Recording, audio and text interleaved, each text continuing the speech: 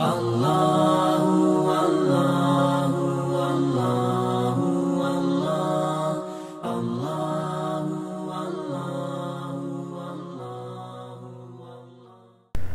and sisters, towards the last part of my speech, I would like to raise a short concern of mine and a reminder for all of us.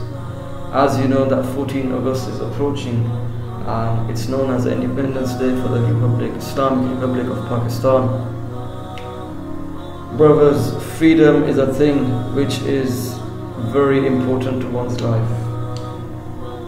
Alhamdulillah, we were born in such an atmosphere that we were free to practice our religion, we were free to do whatever we want to do.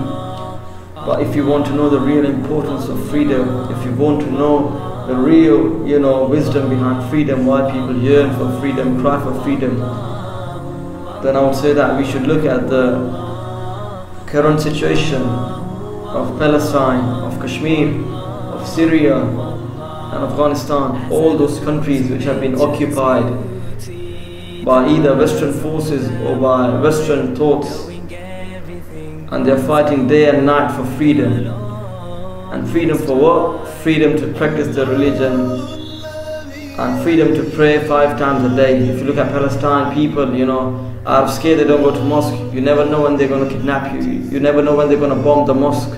Similarly, likewise in Syria, we see these situations arising. And when we look at Kashmir, we see rape, torture, brutality, oppression by the Indian army, and people cannot practice their Islam freely.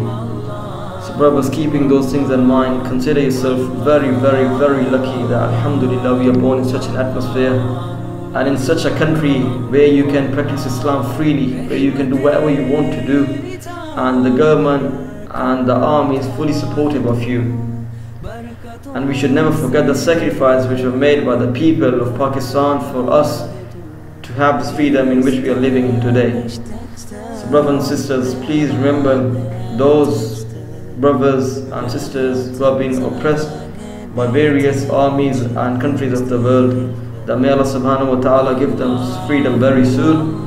And never forget those people who gave their lives for us to be free today. Jazakumullah khair.